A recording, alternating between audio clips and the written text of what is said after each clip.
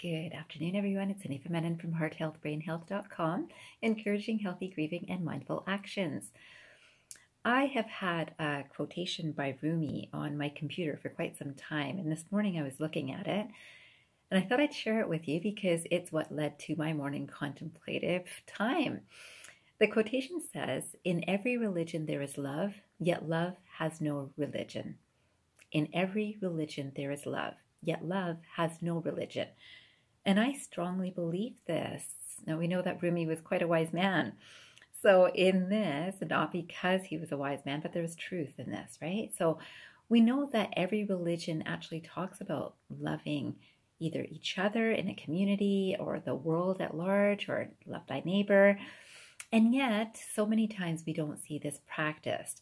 And part of the reason that this quotation is on my computer is because I've been working with a few patients who have, or clients that have certainly had some experiences with religion. So either they have converted to be part of a religion of their spouse, or their spouse has converted to be part of their religion, or there has been no converting and each spouse or partner has stayed in their own religion.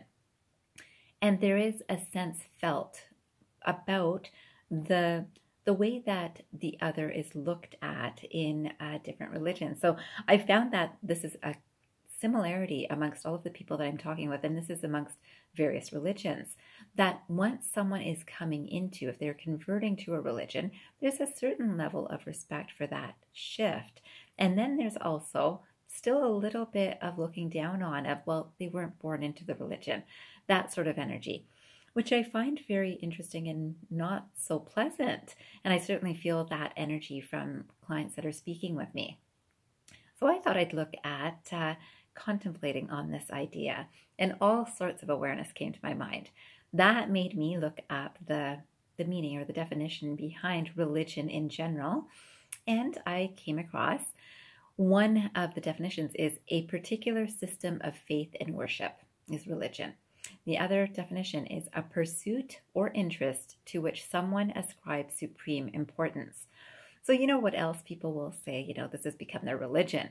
So that could be someone's profession, right?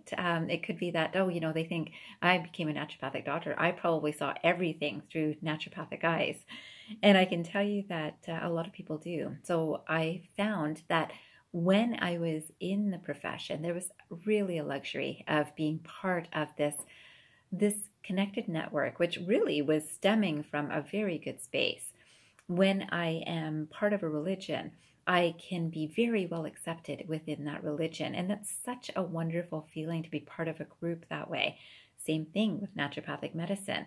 This can happen in an office or a team that's working in a particular company, that everyone feels very connected. And when they look at the other company, it's not as good, or it's the competition. And remember, this is what happens with religion too. The other is competition. And as soon as we start thinking this way, we're thinking better than or lesser than of another. And this would tell us, or can tell us if we stop and think about the ego involvement in this, which I do not feel is very helpful. And certainly in terms of spiritual transformation, this would be an awareness that can come to mind that makes us sit and think about how we think about others. And remember, this year, it's all about unity for me and my direction in helping educate you or spread some different thoughts and awarenesses. It's about unity. It's about, there's something called unity consciousness, and I will talk more about this in the future, but this is kind of the changing environment of our lives right now. So whether you're consciously aware of it or not, there is more of a desire for people to be more connected. So whether it's just personally feeling that I'd really like to connect with my friends or family more, or whether there is a global movement of I'm really concerned about someone who's, halfway around the world because they're going through whether forest fires or flooding or anything. That's what they're going through, and I feel for them. And we've always had a certain number of people that has done that, but there's an increasing tendency right now. So a raising of the global vibration, I'll say, which is more aware of this. So I came across this quotation, which I absolutely loved. This is by Buddha. And Buddha says, He who experiences the unity of life sees his own self in all beings, and all beings in his own self, and he looks on everything with an impartial eye. So I'll read that again. He who experiences the unity of life sees his own self in all beings, and all beings in his own self, and looks on everything with an impartial eye.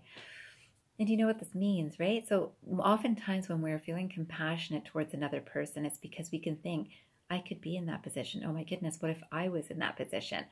And then our compassion comes out, our empathy comes out. Maybe we've been in that position and we feel even more compassionate, more empathetic.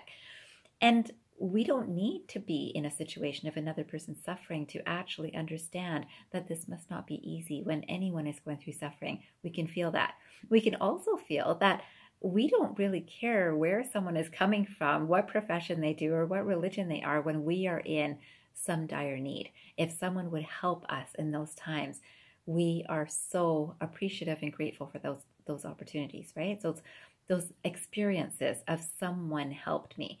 And this is the experience that we can give out of love too. So when we are looking at others with that compassionate eye, we can definitely see ourselves in everyone else. We're able to come from a place of wanting to give and help in a time that we can, because we can see and feel what someone else is going through. So today I would love for you to sit down for 5 minutes and see, are you able to see the unity amongst the people amongst you in terms of, it could be your own office, and it might feel really good that I feel very united with my office. How do you look at your competition? Are you able to see that they're going through something very similar to what you're going through in the times that are not so easy? Then come back to the individual level. Are you able to see that someone in your space, your environment, is going through something that maybe you're not, but that you can be compassionate about because you're actually more similar than different? If you are able to feel that and notice the people around you are likely reflecting your own vibration, you will increase the love that you have for yourself and the world around you, and you will spread the same energy to the world around you. I finally finish with this quotation, which I think just kind of ties it all together. It's a quotation by Dalai Lama. And this quotation says, if you are showing love to your fellow human beings, you are showing love to your God. If you are showing love to your fellow human beings, you are showing love to your God. I hope that you are showing love to everyone around you, including your God or your religion or your purpose in life, and hopefully contributing positively to our unity consciousness. Have a great day, everyone, and I hope you remember, transform your mind and transform your life. Take care, everyone.